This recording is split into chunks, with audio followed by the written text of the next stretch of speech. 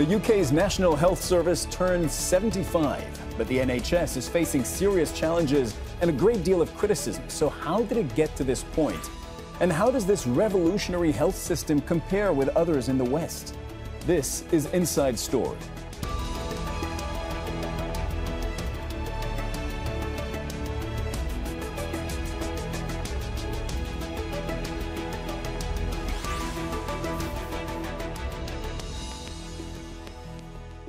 Hello and welcome to the program. I'm Cyril Vanier.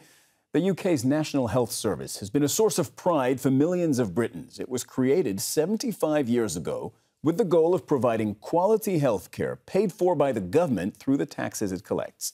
But the British public now is worried. The British Medical Association has warned that the NHS is collapsing. Access to health care is getting worse, inequalities are also worsening, and stark differences across the country are leaving large sections of the population behind. So can the NHS prosper without drastic changes? We'll put that to our guests shortly. First, though, this report. Never far from the spotlight, the UK's National Health Service, better known as the NHS, is under even more scrutiny as it turns 75.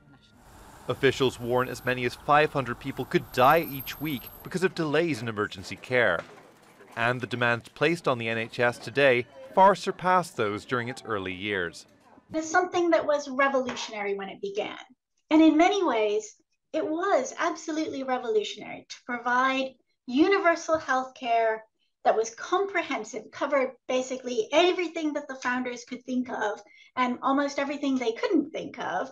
And for everyone at the point of need, no bills to pay, you've already paid for it in your taxes. That was revolutionary. The NHS is a state-funded health system founded in 1948. Back then, it cost around $20 billion a year in today's money to operate. Last year, the government spent more than $350 billion. But as of last January, more than 7 million people are on a waiting list, a record number. The government is committed to reducing waiting lists, but little progress has been made. Rising energy costs and inflation mean the health service must do more with significantly less. The NHS is also coping with an aging population. A large number of people now live with chronic health conditions like heart disease and diabetes. There's also a shortage of staff and proper equipment. The King's Fund recently compared the NHS to 19 countries around the world, including comparable European countries, the US and Japan. The NHS is neither a leader or a laggard, really. It comes in the middle in lots of areas, but it does do poorly per head compared to countries like France and Germany on the number of hospital beds, on the number of doctors and nurses, on the number of CT and MRI scanners. The COVID-19 pandemic severely tested the NHS, and its aftermath is still posing many challenges. Health officials and experts warn, for the UK's National Health Service to survive, it needs to innovate and reform.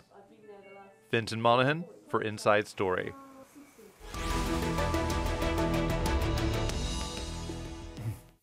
All right, let's bring in our guests who are all joining us from London today. Siva Anandaciva, Chief Analyst at the King's Fund, an independent UK health charity organisation which put out a report on the state of the NHS recently. We'll be talking about that. Dr. Sonia Adesara joins us too. You're an NHS doctor and a campaigner. And Jamie Hale is CEO of Pathfinders Neuromuscular Alliance, run entirely for and by people with physical disabilities. And your organization offers social and support services. A warm welcome to all of you to the program today. Thank you very much for coming on. Siva, let's start with you. Is it a happy birthday to the NHS today, 75 years on? I think it's a really mixed birthday, to be honest with you, because as your report highlighted, the NHS finds itself at its 75th birthday at a moment of real strain. I mean, waiting time targets for how long you should be in an A&E department or how long you should wait for a planned hospital procedure were routinely met even as recently as 10 years ago. And now those targets are being routinely failed up and down the country. It used to be incredibly rare. It was historic for even one clinical staff group to go out on industrial action. And now nearly every significant staff group in the NHS has gone out on industrial action. So it's clear that the NHS is under tremendous pressure at the moment. So a mixed birthday celebration at best, I would say. Sonia, Dr. Adesara, what's the conversation among health practitioners on this 75-year anniversary? I think NHS workers are frustrated. I think NHS workers often feel angry, and that's because we're not able to deliver the care that we know our patients deserve. So I'm a GP, I work in general practice, and I find it very frustrating and upsetting when I see that my patients are having to wait sometimes 6 months, sometimes a year, sometimes 2 years to get the care that they need. And I think there is a frustration there because, as you know, as Siva said, we've seen the NHS and the care that we are giving decline over the past decade. And actually, as NHS workers, we have been speaking out about this. We've been speaking out about this, relentlessly speaking out, saying that the standards of care are deteriorating, the conditions are deteriorating, and it's becoming more and more difficult for us to give the care that we want to deliver to our patients.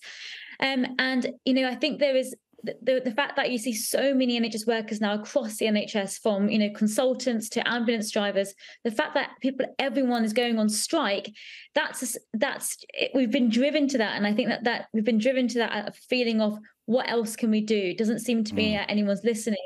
We're seeing care deteriorate, and NHS workers are going out on strike to try and force this government to listen.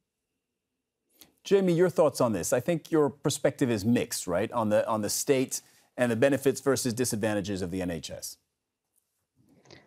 So I think when you say benefits versus disadvantages, I would say it's more the benefits of the NHS and the ways in which the NHS is being failed by government underfunding and therefore is not able to realise all of the potential benefits. From a patient perspective and from a perspective of running an organisation that represents a number of people with quite significant physical impairments, there's an enormous sense of gratitude and an awareness that we wouldn't be where we are without the NHS saving lives, sustaining lives, giving us the funding we need to live in the community. But it's also a series of horror stories of appointments being cancelled, waiting years for critical appointments, letters just being mislaid, people not being given the funding they need to have the care they need to live in their own homes, and a sense that we are on understaffed wards with overstretched medical professionals. And it's very clear to me as a patient that the medical professionals I see often can't give the care that they want to be giving. I've sat in a hospital room and had a nurse sit down and just burst into tears because she's so overstrained, overstretched, and working on an understaffed ward, and no medical professional wants to be in that position. Siva, your organisation, the King's Fund, just produced a report on the state of the NHS. What were the main findings? So hearing from all three of you, clearly there's underfunding, there's understaffing, and there's long waiting lists as the main symptoms of the deterioration of the NHS. What did your report find? So you're right. What we did was look at how the UK's healthcare system, which is of course dominated by the NHS, compares to the health systems of 18 other countries, other countries with higher incomes, industrialized nations. And we found a few things. I suppose the first obvious thing is that the UK healthcare system has fewer key resources that you need to deliver good quality healthcare. We're just below average in how much we spend per person on healthcare in this country.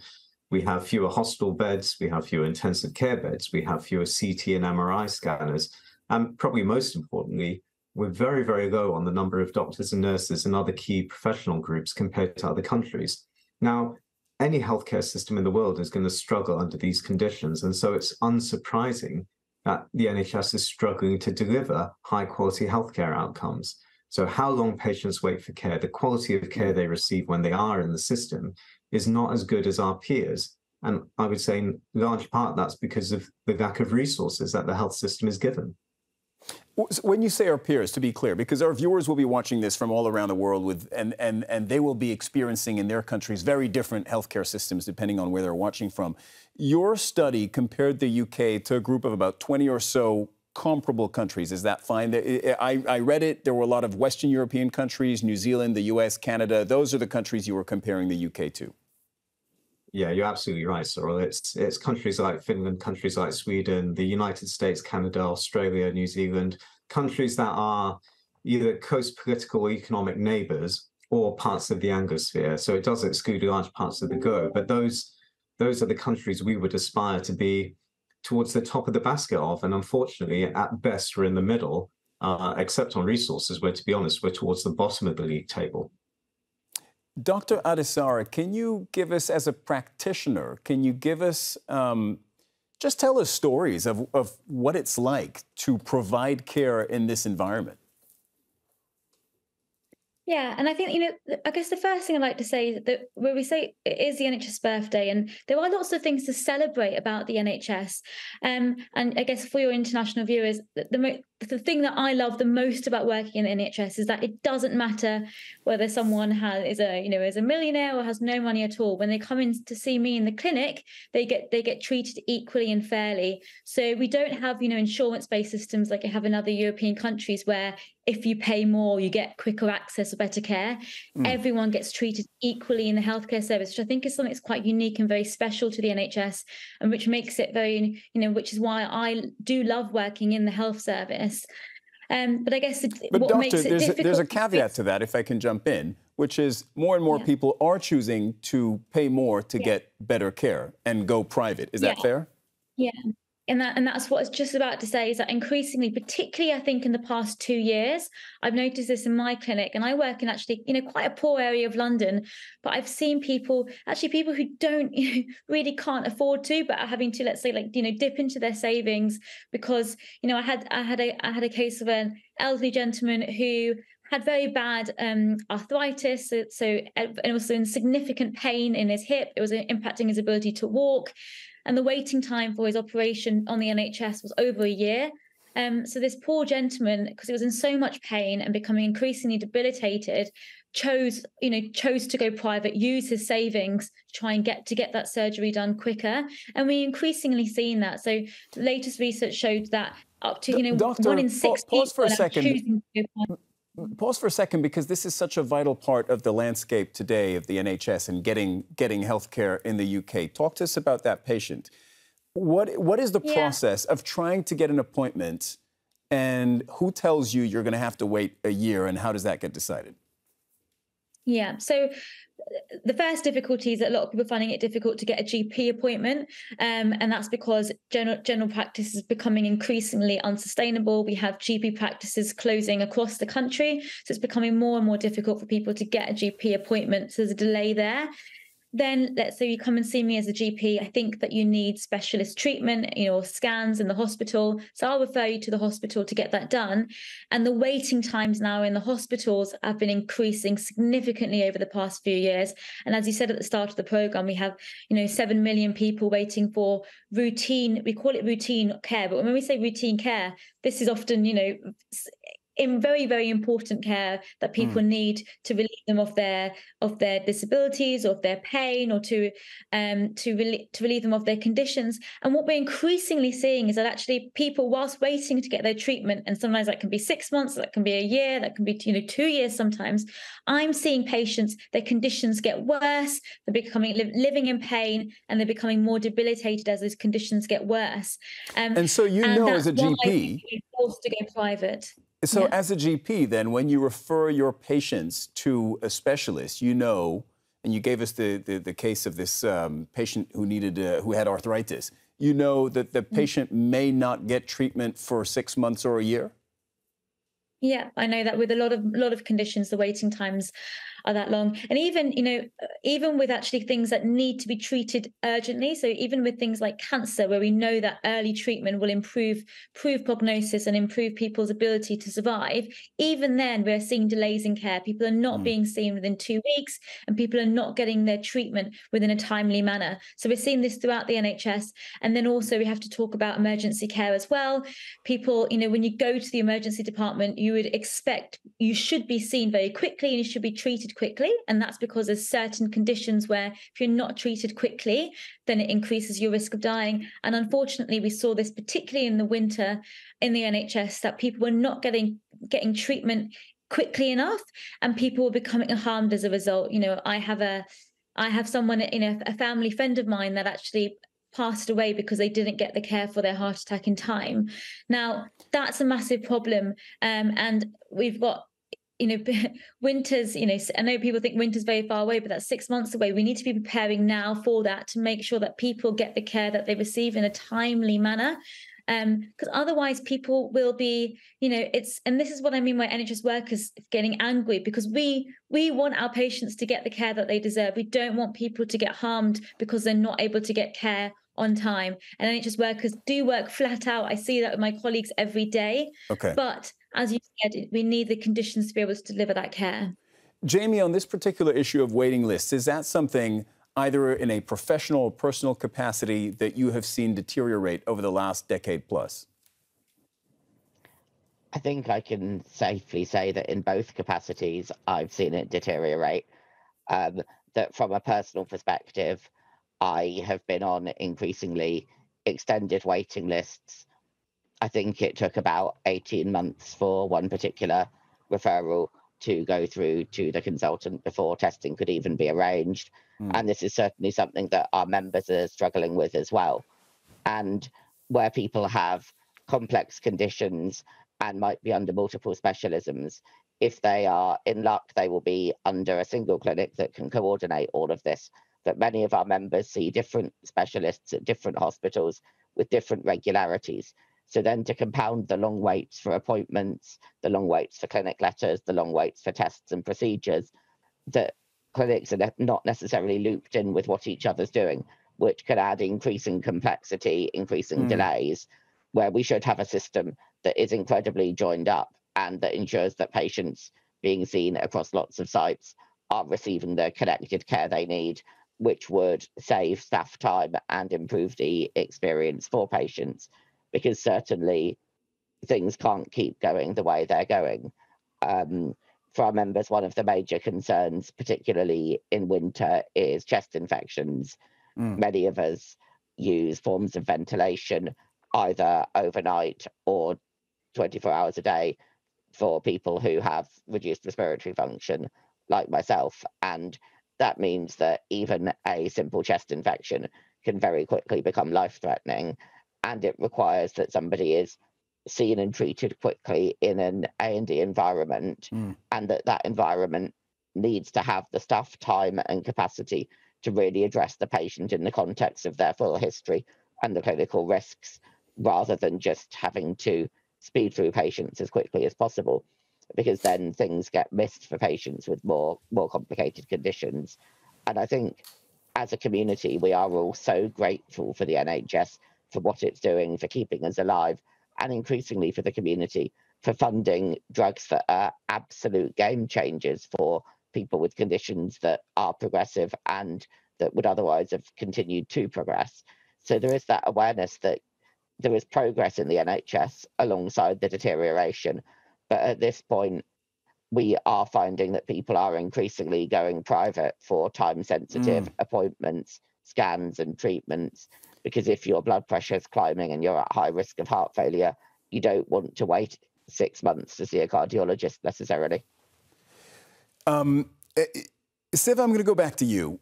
There are a lot of numbers that you can crunch to try and measure the performance of a given healthcare system, especially when you're trying to compare between countries. I don't want to bury our viewers in numbers, but there's one that really stands out to me, and it's in your report. It's about avoidable mortality rates. Do you want to talk to us about that? Yeah, and Cyril, if I was going to pick one area, I think I'd pick the same one that you did, which is avoidable mortality. And there are two different bits of avoidable mortality. The first is preventable mortality, and the second is treatable mortality. And I'll say why both are important. Treatable mortality, because that's where, with timely and effective healthcare treatment, death could be avoided. Yeah, so you've had a heart attack, but you need quick care. And unfortunately, as we heard earlier from Sonia, that doesn't always happen. But with rapid, high-quality care, you can save someone's life. And the UK performs very, very poorly on this measure compared to our peers. And the other measure, which is preventable mortality, which is, try and prevent the person having the heart attack in the first place or a stroke in the first place through interventions that help us lead healthier lives, maintain our health. And unfortunately, there the UK does poorly again. So without drowning people in statistics, the unfortunate reality is in this country, we are not very good at keeping people healthy or treating them when they get ill.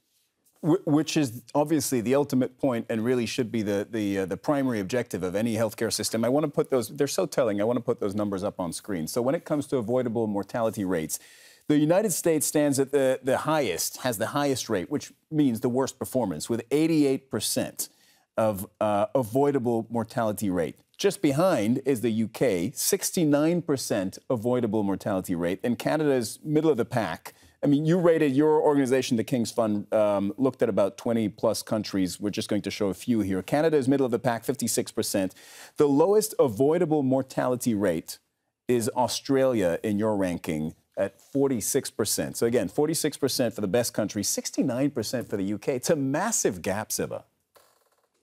There's huge variation in these rates of deaths per 100,000 people. One thing to say, though, is that you can, it can feel intractable, it can feel too big. You can change your performance. You know, we saw deaths from cancer and deaths from cardiovascular disease in this country rapidly reduce when serious investment was made 20, 25 years ago.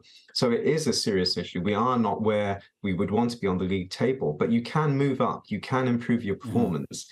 And in some cases, like survival from breast cancer, it was a story of improvement, but unfortunately, even there, improvements are now stalling. Let's talk a little bit about how to improve this, because it's not like successive British governments haven't been made aware of these issues. And poll after poll reminds British leaders that this is something British voters care about so deeply. What needs to be done? What, say, maybe top 2, top 3 steps that need to be taken to improve the state of the NHS? Dr. Adesara. Yeah, I think the first thing that's most important is staffing. You know, we can't deliver care. We won't have an NHS if we don't have enough staff. And that's doctors and nurses, but also even in the care sector, care workers as well. We need to have enough staff. And you know, vacancy rates in the NHS and the care sector are getting worse, not getting better. So we need to be thinking about how we train, of course, train more workers, but also how we retain workers. And this is a massive problem we're seeing in the NHS right now. We have doctors and nurses leaving the NHS, and they are leaving the NHS after, you know, years of training and years of devotion to the service because of conditions, because of deteriorating work conditions or because of burnout. So we can put in, the government can do things right now to try and stop that outflow of NHS workers in the health sector and the care sector as well. And secondly, as well, you know, I would, you know, prevention is such an important thing, and we talk about it a lot, but in my clinic in general practice, majority of the conditions, and we know things like heart disease and diabetes, these are things that are preventable conditions. And we could, if we invest now to try and prevent these conditions happening, we'll be saving the NHS a lot of money in the long term. So I think investing now in prevention is really, really important, not just for patients, but also for financially to bring money back into the health service. Siva, any thoughts on that? I think the numbers are pretty clear on that. It is cheaper for any government to prevent a disease rather than have to treat it. Yeah, absolutely. And I would say, you know, when I look back at the end of my career, I do wonder if the single biggest thing that the UK would have done to improve the health and well-being of the population is something like the smoking ban. So yes, absolutely, we need, exactly as Sonia said, to invest in our health and care workforce, the whole health and care workforce. But another big part of what will make our health service better is reducing demand by helping people lead healthier lives. And some of that will require investment, but some of it can be done through regulation, things like sugar taxes, salt taxes, taking action on buy one, get one free offers. Wait, so sugar tax, salt tax, for people who are not familiar with that concept, is you're going to tax, say, sodas, sweets that kids will flock to buy, but they're actually terrible for their health. Absolutely. So you either try and put a price penalty on them to make it harder to buy them, or you encourage through that pricing the manufacturers to reformulate the drinks or the foods to make them healthier. Or you do things like banning smoking in public places that we've already done. So these are things where, you know, we have a really heated debate in this country over the nanny state and things like that. But when you have focus groups with the public, when you look at polling, I think the public are up for this debate. You know, it is a shared responsibility for individuals to maintain their health and for the state to play its role in helping us lead healthier lives. Jamie, your thoughts on priority measures you would like to see a British government take to improve the NHS? So, while completely agreeing with the previous speakers on staffing being vital, I think the other two that I would want to address are joined up care and personalisation. That the more that people's care is joined up across health and social care services, including education, where that's relevant for children and young people, the more that we can reduce duplication of labour, the more that we can increase the ability to spot problems as they arise, and the better the communication, the better the patient experience, and the lower the both administrative and staffing demand. And then in terms of personalisation, one of the key costs within both the NHS and in the social care sector is adult social care and healthcare packages for disabled people living often in the community. And where those care packages are done through private care agencies, it becomes an increasingly expensive way of delivering care, in which the NHS and local authorities are beholden to the rates set by private agencies to some extent. Whereas other approaches that are far more personalised and that give people the control over their care budgets to employ the social care workers they need to live independently, improve outcomes for people while saving money. So I think more investment in rolling out these increased aspects of personalisation that really empower disabled people to take control over their health and that save the NHS and the adult social care sector money are a really obvious way forward for me. Look, thank you very much to all of you. That's where we're going to end this conversation. It's been really interesting to hear all your insights. Siva Anandaciva, Chief Analyst at the King's Fund, Dr. Sonia Adesara, NHS doctor and campaigner, and Jamie Hale, CEO of Pathfinders Neuromuscular Alliance. I want to thank all of you for joining us on the program today. And thank you, too, for watching. You can see the program again anytime by visiting our website, aljazeera.com. And for further discussion on this, do go to our Facebook page. That's facebook.com/AJ Inside Story. You can also join the conversation on Twitter. Our handle, @AJ Inside Story. From me, Cyril Vanier, and from the entire team here in Doha, bye for now.